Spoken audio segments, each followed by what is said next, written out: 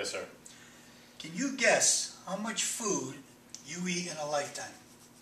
Scratch that. Can you guess how much food an average human being adult eats in their lifetime? I'd imagine it'd be a lot. I don't know. We need numbers. This is science. A few tons, I would think. A few tons. Well, that's a good guess. Probably 2,000 pounds. Now, the average car weighs about 2 tons. 4,000 pounds. There you go. 50 tons of food. That's the average in a That's lifetime? 50 tons of food. That's a lot of McDonald's. That's an awful lot of McDonald's. Wendy's is good too. When we eat, food just doesn't drop through our digestive tract. It takes a slow journey, slow because at each stop there's certain things to do. I like to think it's like at a car wash. You know, you're at each station in the car wash, the soap, the suds, the enzymes and so on does their job. All right. Well, it takes about 30 seconds to chew food, depending upon what you're eating. It takes about 10 seconds to swallow the food. It takes about 3 to 4 hours for the food to sit in your stomach. It takes about 3 hours for the food to do its thing in the small intestine. And then it can sit in the large intestine anywhere from 18 to 2 days. 18 hours to 2 days. It's a long time. But a lot of this has to do with what you're eating. You might go on vacation and eat a lot of fruit and notice that you're in the bathroom on vacation? a lot. Well, I like my steak during vacation. do you? Okay. So anyway, let's start the journey. Vacation? That's one point of vacation. That's just me. So the journey starts with the mouth. Talk to us about the mouth. So this obviously represents the mouth. Okay. Okay, and then your food goes into the mouth. Now, if you remember from the video from before, you have both chemical and mechanical digestion occurring in the mouth. You have the teeth grinding the food, ripping it apart, making it into smaller pieces. Okay, for multiple reasons. One, to make it smaller to help with the chemical reaction of the saliva, increase the surface area, and also to make it smaller so that it can be swallowed. You have the tongue, which is also for mechanical digestion. It helps move things around in your mouth. Okay, it helps push it towards your teeth so that way it grinds it better, and also helps push it back towards the back of your throat when you swallow. Your salivary glands produce saliva that helps moisten the food and also begins to dissolve and break down the carbohydrates or sugars that are in your mouth of the food. These are the salivary glands.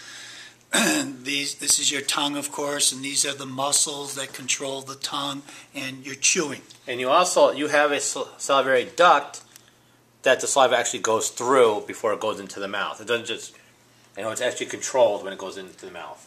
So what does saliva do, Mr. Maxwell? Well, again, saliva moistens the food, so that way it's easier to swallow, and also starts to break down the carbohydrates in the food. Okay, that's the chemical digestion part of the mouth.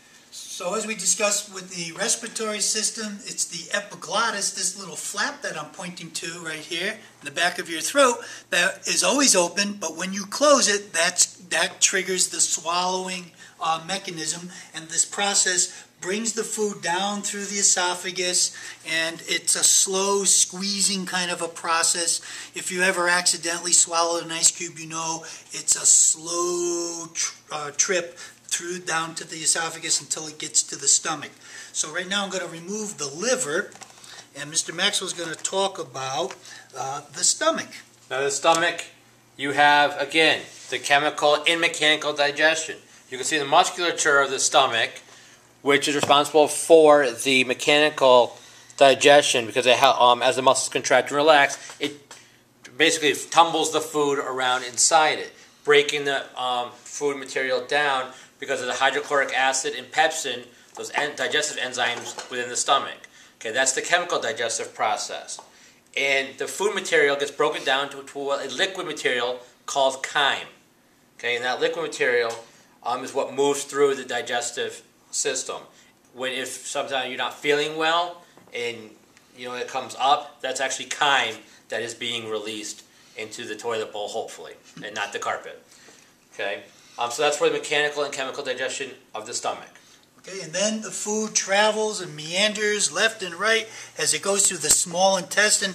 And this is a very important organ of digestion because I think about 90% of digestion occurs right in here, inside the small intestine, which is an interesting name because it really is very long, but it's not as thick as the large intestine. Inside the small intestines are thousands of finger-like projections called villi, and these villi are where the absorption of nutrients occurs, goes into the bloodstream, and then of course is distributed. The nutrients are distributed throughout the whole body. Think of it like a carpet, and you have all those little parts sticking up out of the carpeting. You know, each one of those represents a villi. So things collect in your carpet. It's the same thing that happens. They collect by the villi in the small intestines, and that way the nutrients gets absorbed through the villi into the bloodstream. So the villi really maximizes surface area, much more than if it was just the walls of the small intestine. So wrapped around the small intestine is what's called the large intestine. And as you can see, it sort of frames the small intestine. And the large intestine, or colon, some people refer to it as, the main purpose is to reabsorb water, and there's bacteria in there that will prepare the waste for elimination. The last part of the rectum, last part of the large intestine is called the rectum, and this is where waste is compressed into a solid form we call feces. And then, of course, the anus is the muscular opening at the end of the rectum, and that releases the waste. So it's almost like the large intestine provides a victory lap, if you will, for the material around the small intestine before it's eliminated. So the large intestine is the mechanical digestion as far as moving the material through peristalsis. And it's absorbing that water, any moisture that's left within that waste material. So we call the mouth, the esophagus, the stomach, the small intestine, the large intestine, the rectum, and the anus, we call that the alimentary canal or digestive tract. But there are other organs too that are not part of the digestive tract but are very important to digestion. Besides the glands in the mouth, the salivary glands, there's the pancreas that makes pancreatic juices that break down proteins. Yeah, the pancreas, the whole point, it secretes enzymes that go into the small intestine to help with the digestive process. Okay, so that's what the pancreas is for. Food does not pass through the pancreas, but it's there to provide these digestive enzymes to help with the breaking down of the food material. And these enzymes is what speeds up the process. Then, of course, there's the largest organ inside our body called the liver, and this is very important because it manufactures an important enzyme called bile, and bile is responsible for breaking down fats. And attached to the liver is a little punching bag organ called the gallbladder, and it stores the bile. And then we also have the teeth. Mr. Maxwell, you're going to tell us about how the teeth are specialized. And you have specialized teeth for specific functions. That's why humans are designed to be omnivores, both eating meat and vegetation. You have the incisors that are meant to essentially break through material.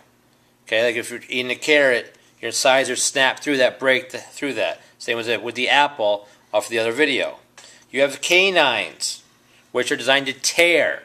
Okay, like tearing meat, those kind of things. So if you have a dog or a cat and you see them yawn, you know they're ready for eating meat because their canines are really significant, pronounced, sharp. Okay.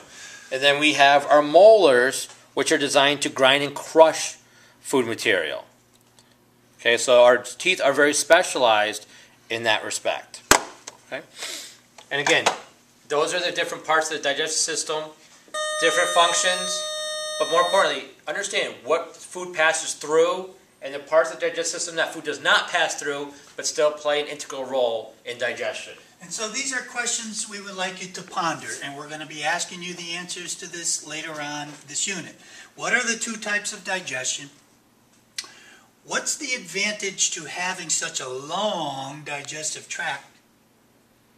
And which of the digestive organs could you live without? How would you compensate, which means to make up for your loss?